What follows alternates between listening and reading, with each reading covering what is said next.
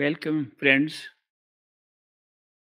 to the Bhandara of Great Master Hazur Maharaj Baba Sawan Singh.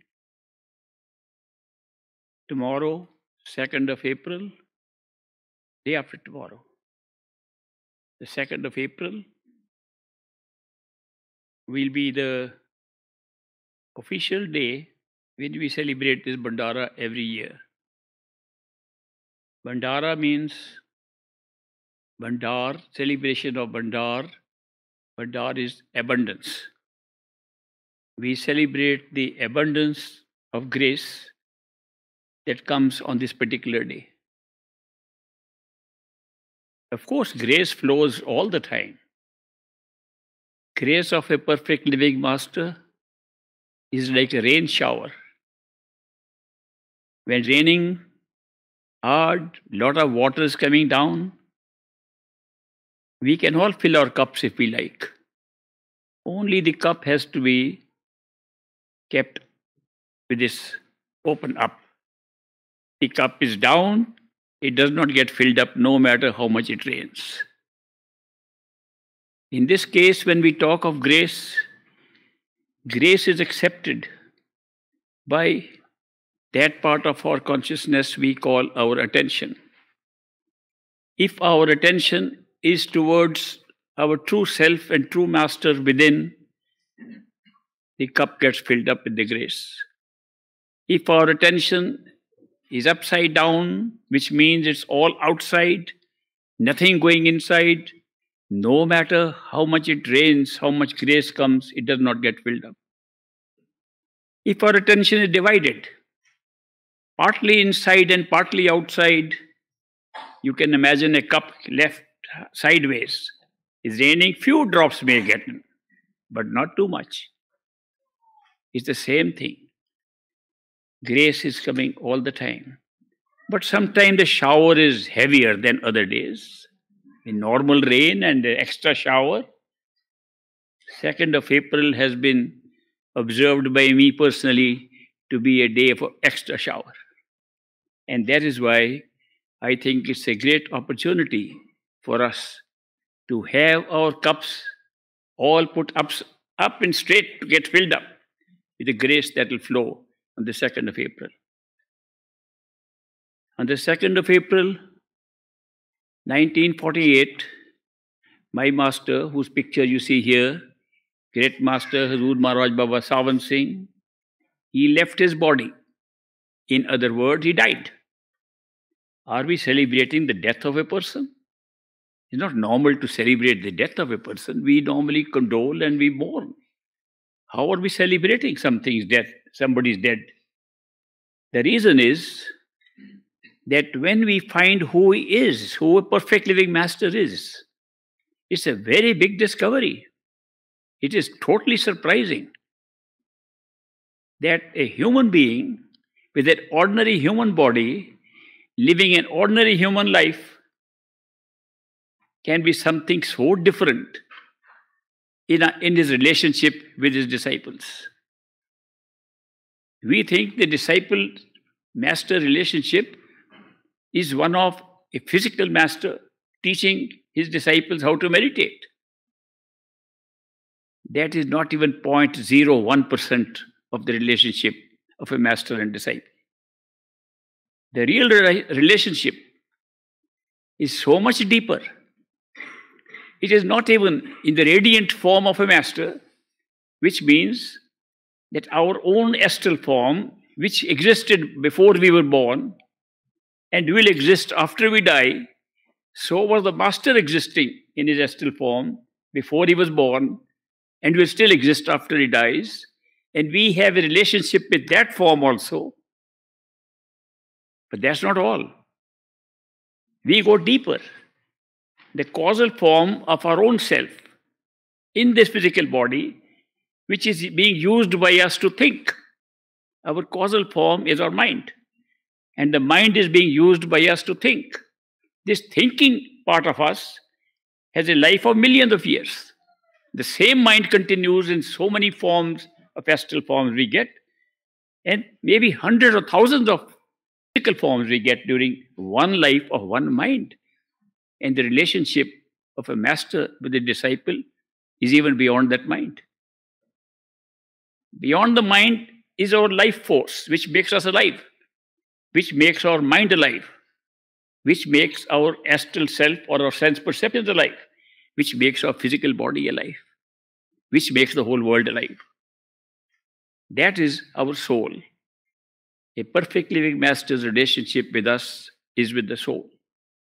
His soul with our soul, both are immortal, but never born, will never die. So that is why we think it's simply a relationship with a physical person who has come here and one day he will die, master is gone.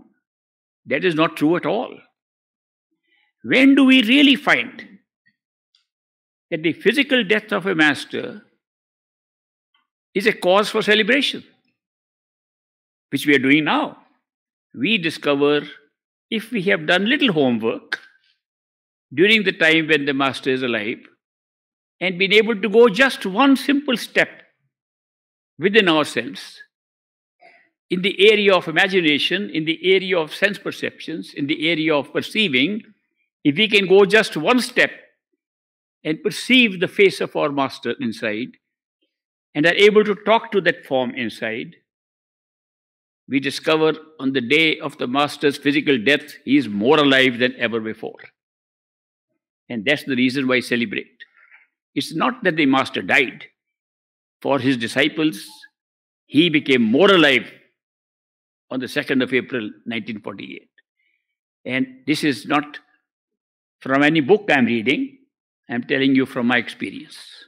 And that is why I have great joy in celebrating this day, in which I found that instead of having to travel to the Dera by train, by tongas, horse carts, and on foot to see the master, after that day I could see the master everywhere, anytime.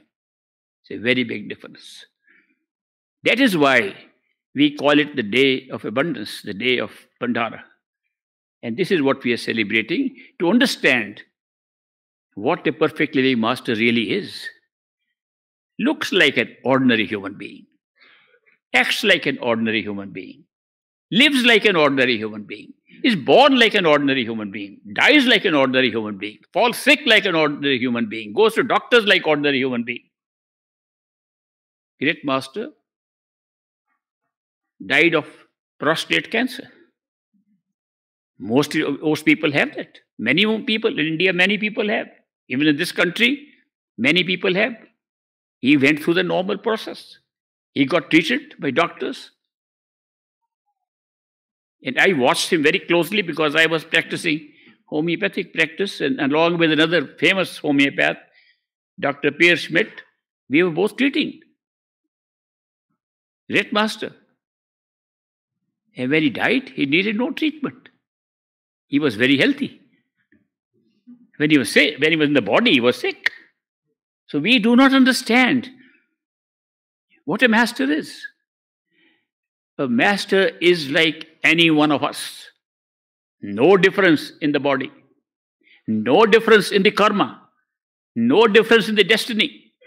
Exactly like us. The only difference is that he is aware of not only this physical world, he is aware of his inner self that can see another world, the astral world. He is aware of the higher world where everything is being created, the causal plane. He is aware of the soul. And if he is a perfect living master, not merely a living master, he is also aware of the unity of one source of consciousness from where all of us have come.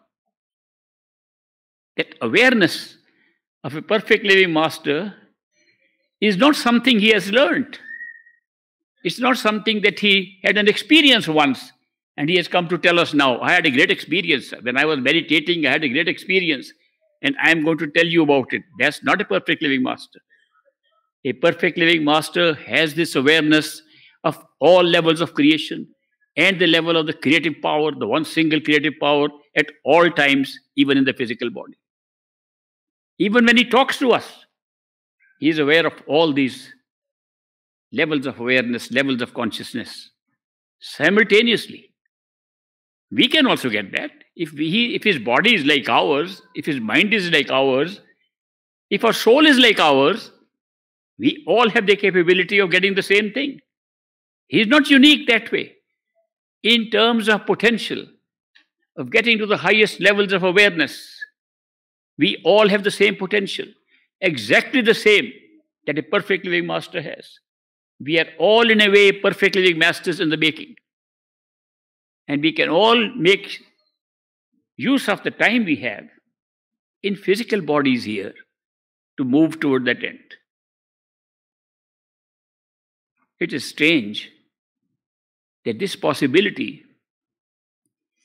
of going to the highest levels of awareness and highest level of the creative power should exist only in human beings. There are so many forms of life all around us.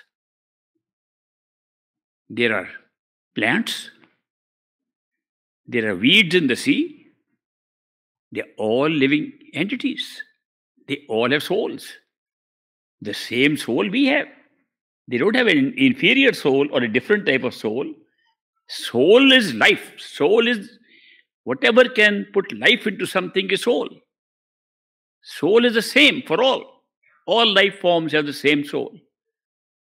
And look at the vast possibility of forms of life. In some of the Indian scriptures, they have listed 8.4 million forms of life that exist in this universe that we know of. This current universe that we can examine around us has 8.4 million forms of life. In each one of them, the same soul, same kind of soul comes, not different soul. More than half the number is in the plant kingdom, according to that list. Then comes very small amoebas, insects, and then it moves on to rodents and birds, mammals, ultimately human being, and then goes on to angels and souls working as gods, goddesses, those we worship as God, also a soul. They are going right to the top. All souls. Some very enlightened souls living for millions of years in the causal plane. Some living thousands of years in astral bodies in that world, not in physical world. All have the same soul. And yet out of this 8.4 million forms of life, only one form of life, so uniquely placed, is a human form of life. What is so unique about this human form that it should be chosen to be the only form in which we have the potential to be the same like a perfect living master? The unique feature is this is the only form in which we are totally ignorant of the future and have a great sense of free will. We all have free will. At least that's we experience. People are questioning, is it real or not real? Somebody came to me, I'm trying to find out, is free will real or not real? I said, there you have got free will. You're trying to find out. Obviously, you're trying to find out if you have free will or no free will. You're using free will to find that out. There is no way we can stop exercising free will. Free will is we do not know what will happen tomorrow, what will happen day after, what will happen next minute. For sometimes accidents happen with no knowledge at all. Since we have no knowledge, we think we have to decide what we can do in the next few minutes, in the next few days, in the next few years in our life. This unique experience in the mind of a human being to exercise free will, real or not, is a separate question, and I'll deal with it. But the experience of free will is real. We all have it. We can't deny it. We can't even escape it. So that is why this unique feature of free will makes us feel we decide what we like to have. Therefore, we can search for anything we want. We can seek what we want. And that's a great thing. We have in our physical bodies a mind that searches. And we have a soul in our bodies that seeks. There's a difference between search and seeking. Search is a mental activity.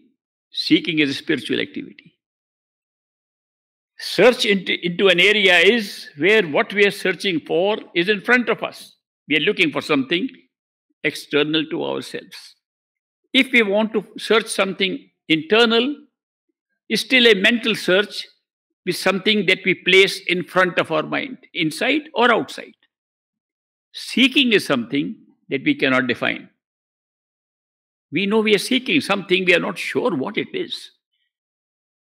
And when that happens, when we are seeking something and not sure what it is, it's something we are seeking.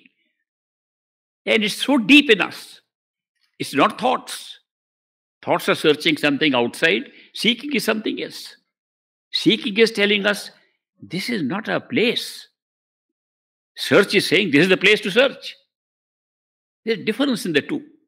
Seeking is by the soul of its true self, and search is for something created by consciousness outside of itself. That is why this unique ability to search and seek is coming only because we have the experience of free will. If you look at all the species of life forms, no other species is doing this. They are all living instinctively pre-programmed destinies. They are pre-programmed to do remarkable things. The other day, somebody sent me a video of a Japanese fish that works on the sand at the bottom of the sea, and just with its fins makes patterns and makes absolutely beautiful, geometrically correct round patterns and what they call different kind of patterns, flowers, things, so perfect. We see it from the top and we are surprised, and that fish cannot see it, what it's making, but makes perfection. We have such a simple insect like a honeybee. The honeybee is making hive. The hives are just holes in which they can place honey and eggs and so on. Each one is octagonal, 8 sides. And each one of the sides of the octagonal is equal up to the 4th decimal point of a centimeter. This exact measurement a honeybee is making with no measuring tools, with no power to observe from outside, which we can observe. How is it doing it? Not only honeybees, every living form is working instinctively according to a pre-programmed destiny and is carrying out that function automatically. We are too. Most of the time, we are also predestined to be born where we are born, die where we die, have accidents where we have accidents, meet people where we have to meet accidentally. They are all predestined. We don't decide. We don't use free will for that. It's only a few gaps in our life in which we use free will and make decisions when choices open up. If no choice opens up, we just go with the flow. If a choice opens up, this or that, here or there, now or then, this side or that side, east or west, then you should decide. That's where free will comes in. The experience of free will is unique. What about angels, gods? What about people, souls living in higher levels of consciousness? Why don't they have free will? Well, because they know the future. And they know that even what they thought was free will was pre-programmed. We can also find out that what we think is our decision-making, free will, is also pre-programmed. But just because we don't know how it has worked out, and we think the brain, by thinking of choices to make, by deciding what to take, where to go, by taking the decisions, it is acting afresh. If you could find out your destiny, you'll find all those decisions and the way the mind will think to make those decisions all predetermined. It's only in the physical plane that we are bereft of that knowledge of how the programming is done, what the program is. We have no knowledge. Therefore, although the brain and the mind are totally pre-programmed to think in a certain way, to decide things in a certain way, therefore, we really have no free will. It's an experience of free will for lack of knowledge of the future. But so what a gift it is.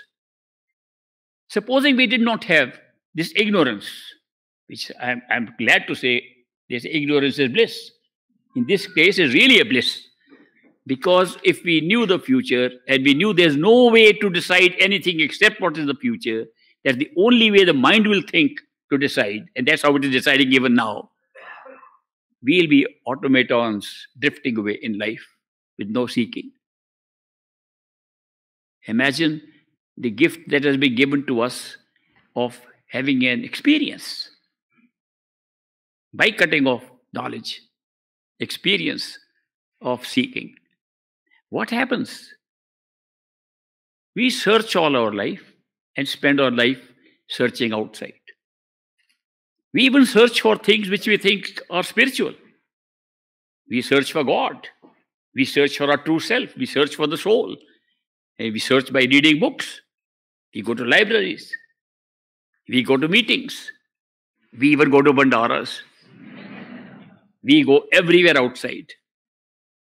And none of this gives us any information at all. They only confuse us more. Why should they confuse? If you're searching for something, why should confusion come? The confusion comes because the laws of this universe in which we are operating as physical beings are very different from the laws of other levels of awareness. We are searching for something of other levels of awareness, trying to apply the laws of this universe. They don't work. Therefore, we find inconsistencies. We read a book by a perfect living master saying, you have to meditate very hard. Go at your third eye center. Pull all your attention there. Work for hours for that. And then you will find out who you are. You are not the body, you are something else. We turn some pages. Same book says, your meditation will do nothing. It's all grace of the master. Which one is correct? In this physical world, there is contradiction. Obvious contradiction. One is saying meditation is good, the other says meditation is no use. Which one is correct? Mind gets confused. Both are correct. At another level, not at this physical level. At another level, you will find it's grace that makes you do meditation. It's grace that makes you feel, I have to meditate hard. It's a grace flowing in a different way, and later on, meditation not necessary. Grace flows through love of a master. Completely normal. I'm even explaining it in physical terms, that there is no real inconsistency. But there's so many other inconsistencies that come up in our search, but no inconsistency in our seeking. We seek the real thing. We want to see our real home, our real place, where we belong, where have we come from, who are we, what is our self? That's what we seek. We seek our own self. That's a very important thing.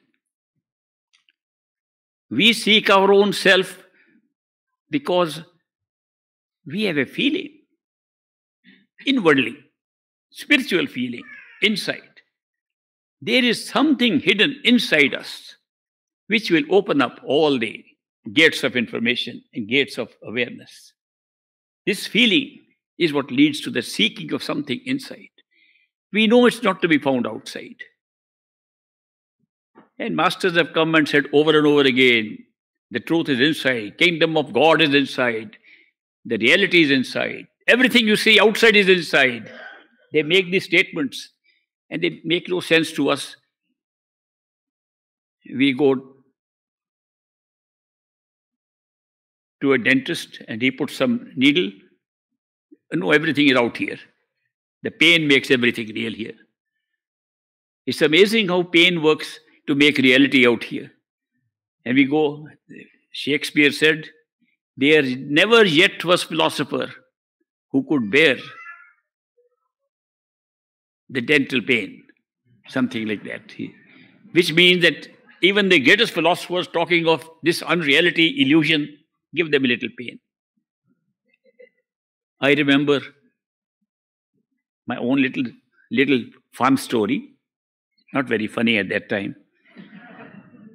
There was a man who came to the dera of Great Master. Great Master had given his very beautiful discourse, and he pretended that he was as high as Great Master and sat on a platform outside telling people, I have just gone to Parabrahm and I have gone to Sachkhand and I visit these places every day. I said, the man who talks so much about this has no knowledge at all. Masters don't say that at all. This man, I think he doesn't know that these people are all being fooled by him. I was very young, this small, maybe 10 or 11.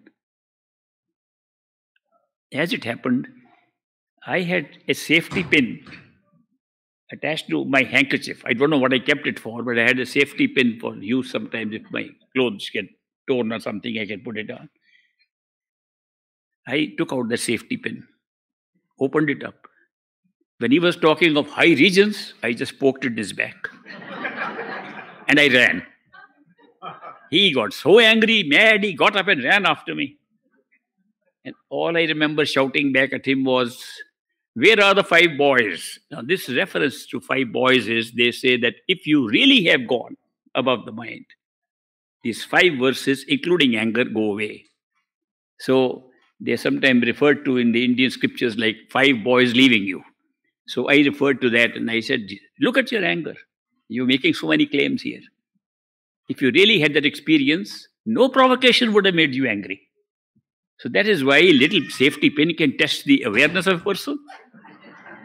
I discovered that a little pain and you find the reality of this universe and the reality of the man.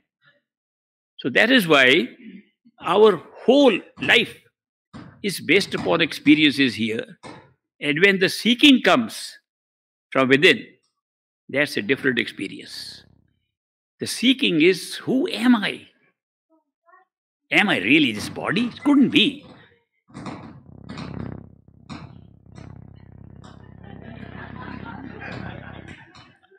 I believe we can hear some inner sound. That's not inner.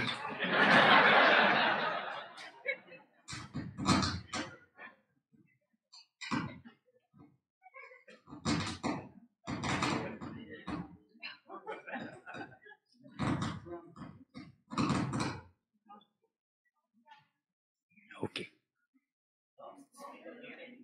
I didn't do anything. All right, I'm telling about the seeking that's unique to human being, and the seeking is the secret. People want to ask me, give us one simple secret to find our true home, to find our true self. I said one word, seeking. Seeking. Seek, you will find. Period. Just seek. What do you seek? Seek yourself.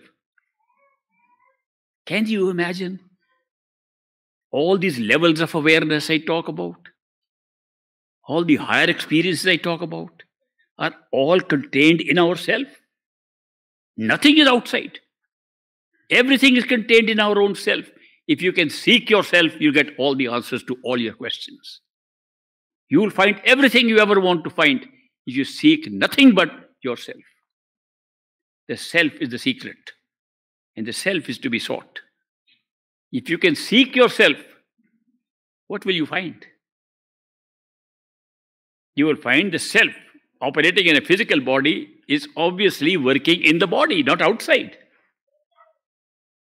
In the body, if the self were consciousness, life, It is all over the body.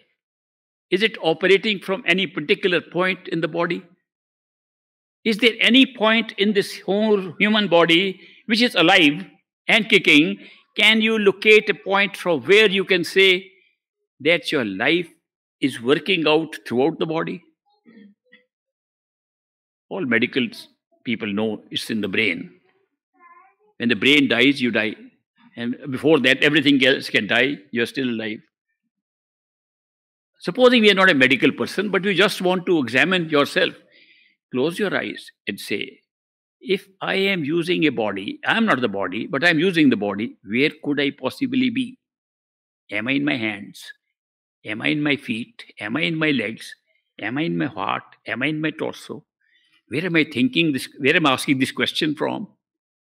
All comes down to one clear answer. It's all somewhere in the head. Nowhere else. Examine further. Where is myself if it is not the body? Where am I operating from, thinking from, questioning from, seeking from? Exactly within the head. Is it from my ears? Is it from the right side, left side, top side, bottom? Answer comes, no, it's somewhere in the center. It just takes a few minutes to examine this. If it's in the center, where exactly in the center? Can I just, by contemplation, by trying to recall where I think from, where I work from as a living entity inside the body, working this body from, you can, after some time, find out it's exactly in the center, behind the eyes, between the eyes, behind the eyes, somewhere in the center. Very, very accurate. Geometrically, I could describe it. If you take these eyes and draw straight lines into your head, behind the eyes, straight lines, then draw a line between your ears, which are a little set back. Draw a line between your ears and two lines straight behind the eyes. These two lines will cross that line, create a little bench. Behind the eyes, you are sitting right on that bench in the middle. Very accurate. If you want to go by medical terminology, the point I've just described happened to be called the pituitary body, the pineal gland, just above the medulla oblongata. It's exactly in the center, the most protected point in the body, with a skull, gray matter, is the most protected, and a lot of things to hold it, not get broken or disturbed. The most well-protected portion of the human body is containing the seat from where we are conscious in the wakeful state. Now this we can examine because we are sitting awake. Can we examine when we are sleeping? No. We are not even aware of the body. Is it still there when we are sleeping? Or does it move? Is this position actually tied out to the physical organ? I hear people writing books. It's the pineal gland is holding consciousness all the time. Not true at all. It's holding attention very strongly, very localized when we are awake, not when we are in any other state of being. When we go to sleep, the same location which we know from our own contemplation lies behind the eyes at the pineal gland shifts downwards. We can test it out. I tell people to test out when you are going to sleep, when you are half asleep, try to touch your eyes. Now I can say, I am behind the eyes because I can close my eyes and touch my eyes. Yeah, I know where they are. Okay, half asleep, try to touch your eyes. You touch your nose and think you are touching your eyes. How can that be? When you are little half asleep, just about to sleep, you're still conscious of your body. Just try to touch your eyes and you touch below the eyes. Because that notional point which in wakeful state you know behind the eyes is shifting. Actually, there are certain yogic exercises by which you can retain awareness of the body. And as you go to sleep, you can see it descending, descending. And when you have dreams, what you think are your eyes are in the throat. If in a dream you could be aware, I want to touch my eyes. Supposing you program a person and he's sleeping, touch your eyes. He will touch his throat and think he's touching his eyes. If he reacts to the same action, in dream he'll touch his eyes. In the body he'll touch his throat.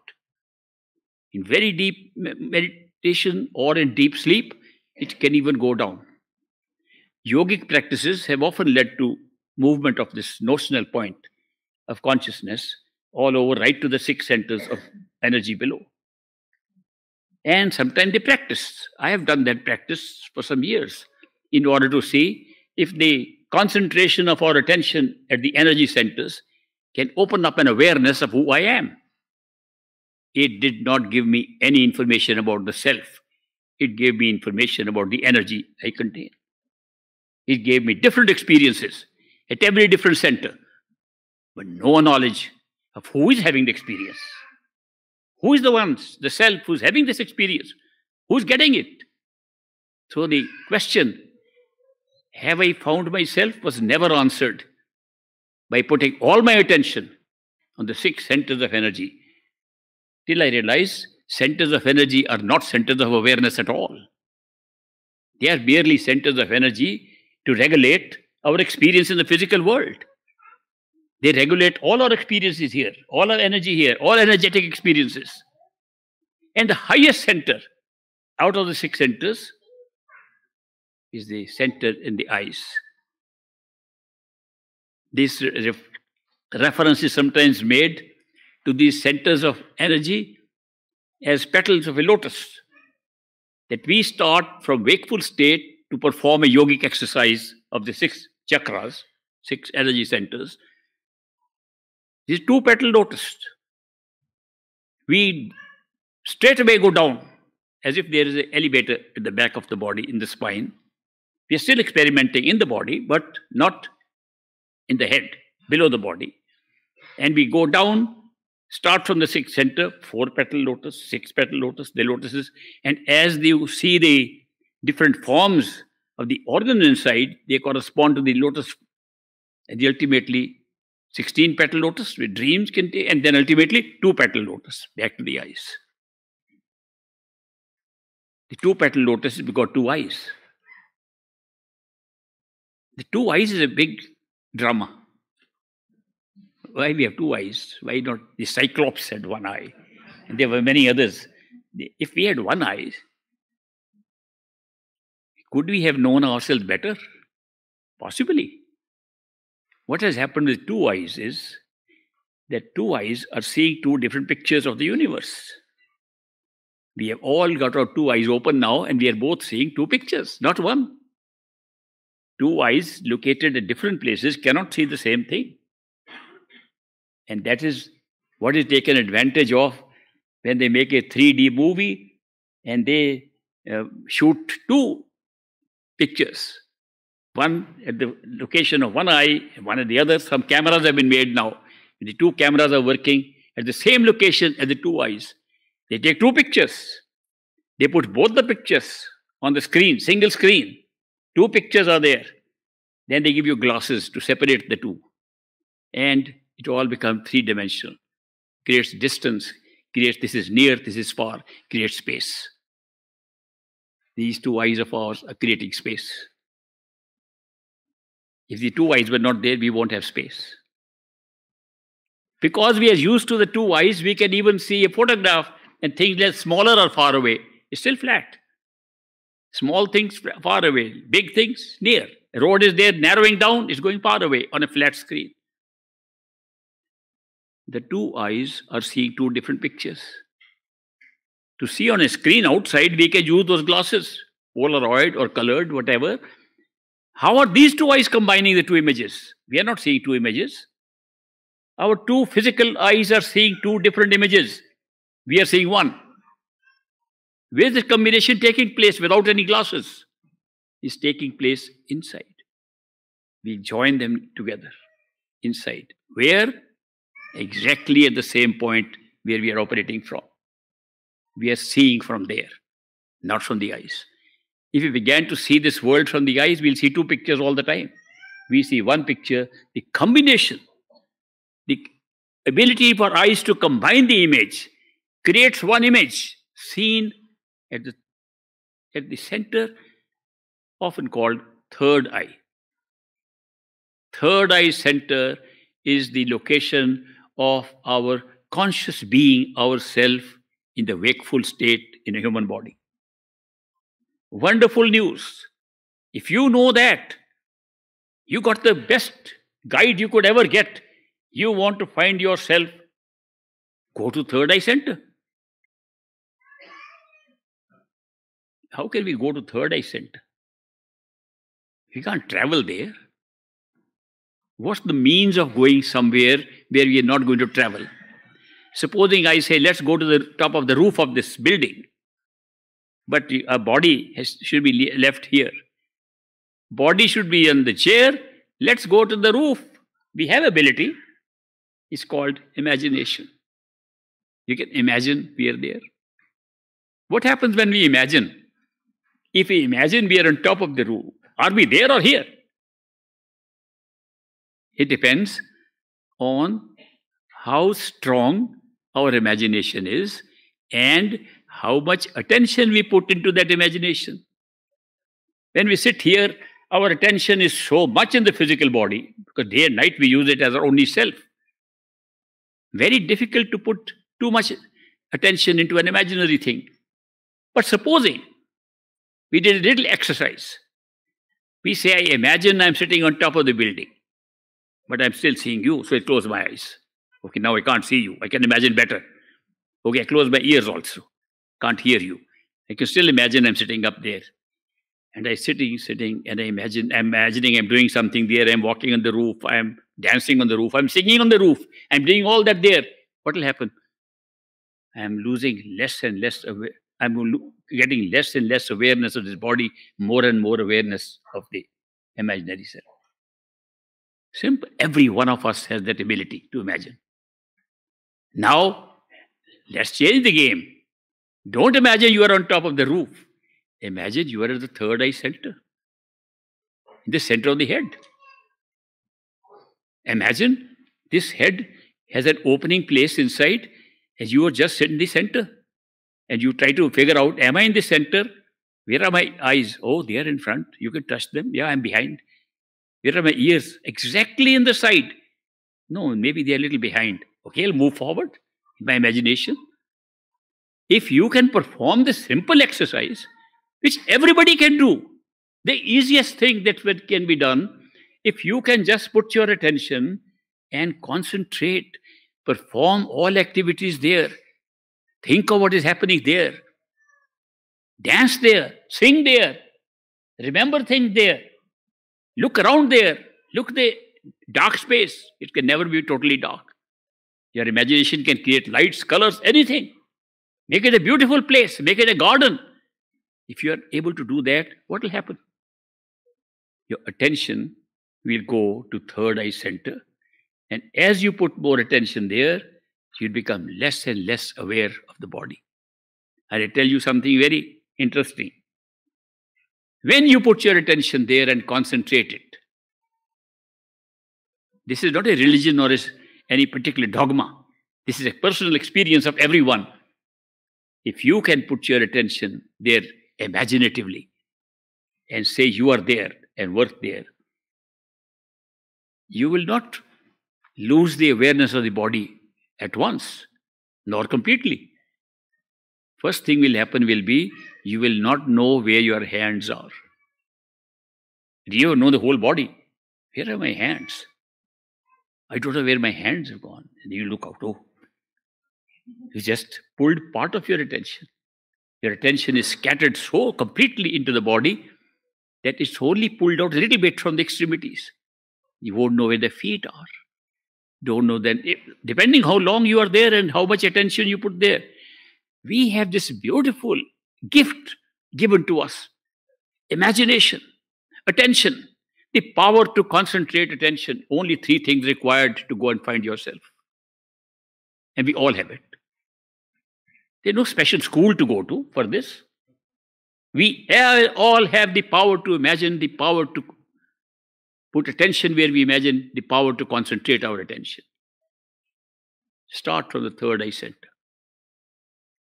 You will find you don't know where the hands are. You don't know where the legs and arms have gone. You won't know you're floating because you lost the awareness of your bottom. You're aware that you have got a head, as you are in the head, you still have ears, you don't know where the torso is going. You ultimately don't know where the body is gone. That becomes alive, this becomes unknown. It's not that you are left the body, it's not an outer body experience, it's in the body experience. But you have discovered a form of yours which you always thought was just imagination. And suddenly you find that that form has some strange characteristics which this body did not have. One of the first things you notice is that form of yours does not have any matter in it. It's not physical. It's light. If you try to fly with that form, you can fly anywhere. You can even imagine that your head is like a little hall or a room, depending upon how much fast you can make it. Big garden, fly in it. No problem. Imaginatively, we could fly to the top of this building. We can fly anywhere in the universe with that body, not with this physical body. It's just an imaginative exercise. Looks like that. What is our definition of imagination? Definition of imagination is it is not like the physical reality. That's our only definition. We have no other definition. This is our only reality. Anything else is imagination. That's how we defined imagination. When that imaginary body is real and you are unaware of this body, that's the only reality. And you experience it as a greater reality than this physical body ever felt. But it has to be done up to a point where you can become unaware of this body and become more aware of your inner body. What are the other features? Apart from the fact it has no gravity because there's no matter in it. Other features are its sense perceptions are so sharp. Here we need glasses to read. Our vision is not 20/20. No matter how bad your vision is, inner body can read any print. Have you ever seen that even in an imaginary newspaper you want to read, it's absolutely clear? Which one is reading? Which eyes are reading that? Therefore, all sense perceptions, not only vision, hearing, vision, taste, touch, all become absolutely pure and so sharp. You never experience them in this body. Big difference. But the biggest difference is that the memory, the mind that thinks in this body is the same mind that thinks in that body. And the memory that we try to get when we are in this body is so limited. We can't remember. I can't remember what breakfast I had last week. Perhaps not even what yesterday. My memory is so poor, getting old, age 91. That's automatically my assumption is, oh, I am so old, I can't remember anything. Sometimes a good thing. But inside you remember everything. Much better. How can memory change? How can you start remembering things? Here I can't remember except a few incidents of childhood, important ones. And certainly I can't remember a thing about before I was born. There you can remember things before you were born in the physical body. As if you were alive. Why is that? How can you with the inner body remember things that happened even before you were born in the physical body? Because in that body you were alive. It pre-existed the birth of this body. That's a big discovery. A very big discovery when you find that what you thought was imagination turns out to be something in which you can remember things 100 years ago, 200 years ago, 500 years ago. Of your own experience, not somebody else's. It's your own self remembering, not anybody else. Same self that's working in this body, same self working in the inner body, same self using the mind, same self using the same soul, same mind, same sense perceptions. just not this physical body. So in a way, when you have that discovery, it changes your life here completely. You suddenly discover this is a very temporary place we have come to. We have another place where we were living. We just decided to have a little dip into physicality. And when we die, we'll again be without physical form. We'll still be able to look, able to touch, taste, smell. And that's our real self. This is not the real self. This is so short-lived. That has lived for 1,000, 2,000, 3,000 years. That's the real self. It's a good big step toward discovering the self. Because at this time, our biggest problem is that we can't get out of the notion that this is the only self. This is the only reality, and this is the only self. We can't get over it. And that is why this single experience changes that. I recommend that if nothing else, you want to get a real feeling of what this whole world is like, why we are here, is to go at least one step. But of course, there are many masters have come who have been able to teach the same thing. Method is simple. Concentrate your attention at the third eye center, and you'll get that feeling. If you want to get energetic feelings, new kinds of energies, ability to read people's minds, ability to feel you have gone out of the body, physical body, and see it, you can do concentration of attention at energy centers also. That's a different experience. If you want to know yourself, that you are more than what is here, then you have to go steadily to third eye center and not go down below that at all. Tendency to go down will be very strong. When we meditate, why do we have a tendency to sleep? Because we are used to it. Every night we sleep. That is why in the initial stages, most people find when they meditate at third eye center, they fall asleep very quickly. In fact, some people who have insomnia, I recommend a treatment called meditation. You get good sleep. Because the tendency to sleep is so strong, we have been doing it all this physical life. Therefore, the shift of our attention below that is very strong. That is why many precautions are taken. And now these are tips for those who are really practicing. It's not a theoretical model I'm expressing to you. I'm telling you the real tips to prevent sleeping during meditation. You have to make this level, eye level, where the third eye exists, into a very strong, firm platform. I've sometimes recommended put some steel girders there, imaginatively. Put concrete, pour concrete. Make it so strong and jump on it inside imaginatively to see it strong. Because you will only sleep if it goes down below that. Otherwise, you remain there. And then meditation becomes successful. There are a large number of tips I can give you to make this effective. Because I know problems that come. I've gone through them myself. That is why when we have these intensive meditation retreats, that's where I feel that we can make the maximum use, because every day we meditate moving one step closer to the self. What are other steps closer to self? Not easy. Simple. Very simple, but very difficult. The simplicity of the process is you just keep going within yourself. Right now, we have found we are behind the eyes at third eye center. We put imagination and attention there. Simple step. Difficult. Next step, with the inner self. Put your attention inside the head of the inner self. We still have the same head. Sometimes a little different, depending upon what our past experiences are before the birth of this body. We have many strange experiences in that body. So when you put your attention behind that, you open up another self of yours.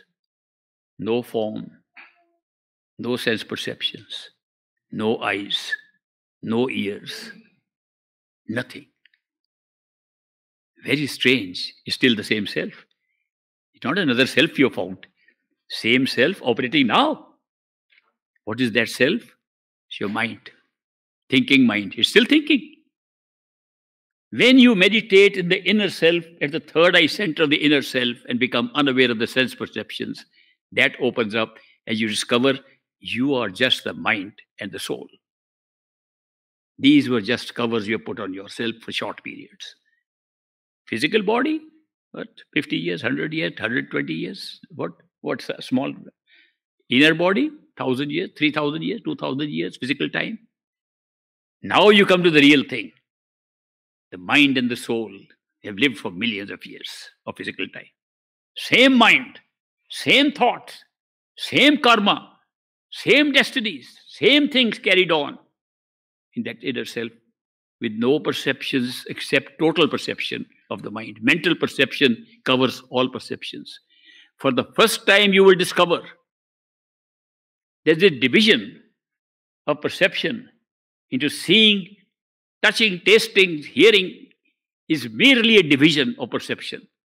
That your capability as a mind and soul is to perceive all this directly, completely. The division was just made to have a different experience. You can't say it here because we think they are different. There you discover they were one. We divided them in the so-called astral body or imaginative body or sensory body. But they get combined at the mind. And yet, the mind thinks the same way it is thinking now, except it thinks much clearer. Because it can see so much. It can see how the bodies are created. It sees that these were just covers upon us. We discover a reality of our own self, that we are truly nothing but a thinking mind powered by life, which is called soul. We do not for some time realize that the mind is also a body, that the mind is also. Just because the mind's main function is thinking, making sense, and creating. It creates things. How? Thinking and creating things from concepts. It creates concepts, and the concepts play out in the sensory body into ideas, and ideas play out into physical world out here. That function of the mind you realize there. Amazing. And yet, you're not even the mind. Most perfect masters, who were called perfect masters, took us to that place where we discovered we were merely a mind and soul, living in harmony.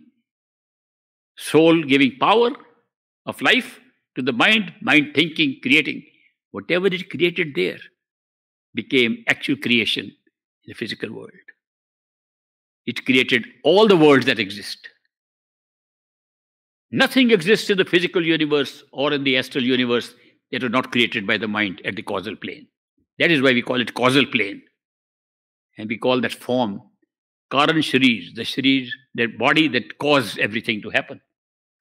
So that is a form of our own self. It's possible to go there. Now I keep on saying it's simple. It is simple because all you're doing is go within. More within. More within. We're doing nothing else. The recipe is so simple. Go within. Go more within. That's all the recipe. But why is it difficult? Because we have started enjoying this devolution that we took by putting on more bodies into new experiences has made us enjoy some of these things, desire some more, attached to most of them. Attachment and desire. Mostly in the astral plane, sensory plane, and to some extent in the physical plane are holding us here. When we try a simple thing to put our attention inside, the mind runs out to these attachments and desires. That's the difficulty. The difficulty is not in the process.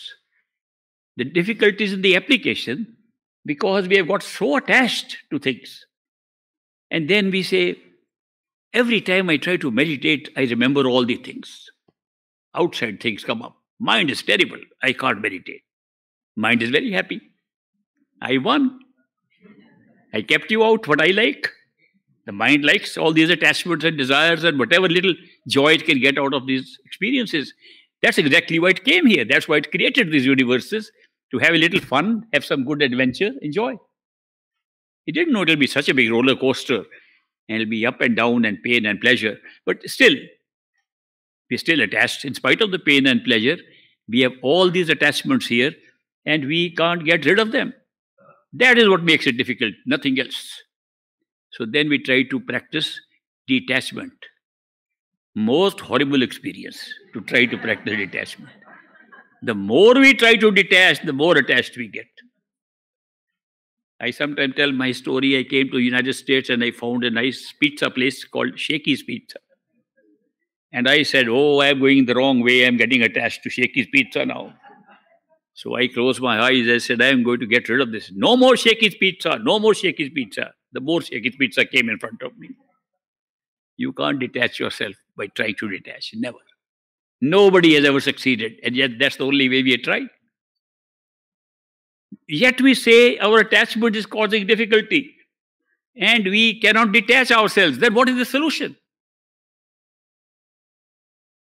Solution is, if you get attached to something better than the attachment you have here, detachment comes automatically. When I found a better pizza, Pizza Hut, I have forgotten Shakey's existed. It is only by a new attachment that detachment takes place.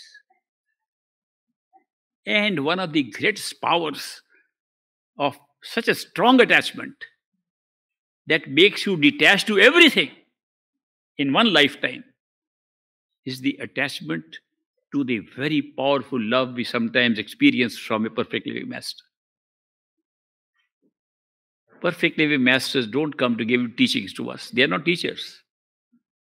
The other masters, all teachers. They teach you how to meditate, they teach you how to understand things, they teach you for your mind.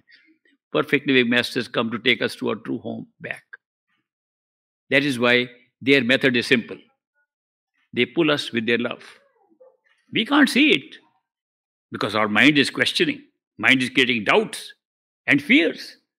Doubts and fears is a function of the mind, built-in function of the mind. A good function, so we don't get carried away by anybody saying anything. It's a good screening device. But the love of a master pulls us. It's something very subtle. Why is a master's love so subtle? Not like regular love we have in the world. What is so subtle about it? Subtlety is, it is appealing to our soul and not necessarily to our mind. Not even necessarily to our body. It's appealing to our soul where the seeking started. It touches the seeking in us, and that's what touches. That's what makes a difference. We feel it so deep. Mind is thinking against it. Mind is creating doubts. At the same time, the feeling comes. I was telling my friend the other day of a professor, very intellectual professor, who came to Great Master. And he said, Master, I want to tell you something. What you are saying to people is all wrong. There are no inner regions. There is nothing beside this world. This is our only reality. This is our only life. We are born, we live a destiny, by chance created, and we die. And why are you making a fool of these people? Telling them, oh, you meditate, you go to higher region. Nobody is gone. The professor told Great Master. The Great Master said, Professor, you have a right to your opinion. It's based upon your experience, and you have a right to it. My experience is a little different. So we have a right to ours, and we can disagree peacefully. I have a different experience, you have a different one. Thank you very much for your honesty, that you came and told me your honest experience. Professor went away. Next week he was back. And he said, Master, I've come to tell you one thing. What you're teaching is not correct at all. You're making a fool of people. Please don't do that. Great Master said, you did express your opinion last week, and I remember. And I think what you think is right. My feeling about these things is different because my experience is different. We have a right to have different experiences and different opinions. But thank you, Professor, for your honesty. Next week, Professor was back. Third time, Master, I've come to tell you that what you teach is not really correct. He said, Professor, you told me this the last 2 weeks also. Why do you think it's necessary to come and tell me again? He said, I don't know, I want to come and see you. Mind is saying something totally different from what the soul is saying. And he became one of the finest disciples of great Master. And I remember how he used to share all this information with me about his days of doubt, days of mental, intellectual exercises, and the day of being pulled by the love of a master and experiencing that love, which can be so overwhelming. The more time we spend with these perfectly masters and see the love flowing from them, the more affected we are. And not only more affected, more detached we are from what we are attached to earlier. It's the greatest attachment that detaches you from everything. So that is why detachment cannot be practiced. But a new, greater attachment can detach you from that which was lesser than the new attachment. That is why these masters come to pull us with their love. I am so happy that you could all join me. I celebrate this Bhandara on the 2nd of April every year since he passed away. And I want to share the grace that flows on this day. I want to share with all seekers. I want they should get that benefit. Understand what the beauty of a perfect living master's love is. It is totally unconditional. No condition whatsoever. No judgment whatsoever. A perfect living master never comes to judge if you're a good person or a bad person. He's already aware we are bad persons. He already knows our karmas. He knows what we are going through. He knows how we are feeling guilty. He knows everything. He knows our life. Why would he then come to judge when he knows us? That we are in a strange state. We do things that our mind says was wrong. And we have guilt carrying in our head. We feel very guilty. No, I should not have done that. And then we do it again. How many of you, please raise your hands if you have decided ever not to do something and then done it again? It's a universal thing. That's our mind. So therefore, masters know that. Masters come to see that if we say what we do bad or is guilty is sin, we are all sinners. So how can masters come and judge who is a lesser sinner or bigger sinner? They don't come to look at our sins. They don't come to look at our virtues. They don't look at our destinies. They don't come to see what karma we have. They do not come to see where we are stationed in life. They come only in response to the seeking of the soul to find itself and go home. Period. That's what a perfect living master comes for. And we can't find them because they come like ordinary people like us. No difference. They appear like ordinary people. There's no way to judge an ordinary person is a master or a perfect living master. When we associate with them, something pulls us. We begin to feel there is something there. Our mind is overcome eventually by the soul's pull through love. That's the biggest thing. If you ask me to define the spiritual path in the shortest phrase, I would say it's a path of love and devotion. Period. Not meditation. Love and devotion. Meditation merely means of validating some of these things that we hear. Just a means of validating that there are other forms of us living. Means of validating that the physical body is not ourself and that we have lived earlier and we live later. And we even understand how people who have died are living in different state, how we can even access them. So many other experiments we can do. It's only meditation is only for that. Not for going to our true home or to discover our true self. Because meditation is done by the self, by the mind of the self. And therefore it's not the self. Discovery of the self takes place when you go within. Now, I leave a very important idea in your head to think about. What happens when you eventually reach the top of your awareness with the pull of love of a perfect living master like great Master Baba Sawan Singh here? What happens at the end? You discover the self, yourself was the master. He just appeared in that other form. He appeared in the form of the many. There's only one. Yourself was the master, yourself was the truth, yourself was your true home, and everything was in yourself, including the master. Therefore, it's only the manyness of creation in which we look for outside help, look for things, a master appears. It's a self appearing in a different form. The true self appearing in a different form at the level at which we have reduced ourselves to this form. And that is why the ultimate reality is amazing. What we thought was master outside was also a projection of ourselves. What we thought master was a radiant form inside was also projection of ourselves. The master who accompanied us in the causal plane was also ourselves. The soul of the master, the soul of ours who danced with joy in Par Brahm, beyond the mind, was also ourselves. Ultimately, there was nothing but the self.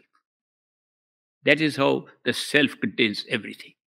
And that is why search for the self will give you all the answers to all your questions. We'll take a break now, and I hope to see you a little later at about 3 o'clock. And I'll explain a little more about how a perfect living master operates and how we find him or how he finds us. Thank you very much for your patient listening.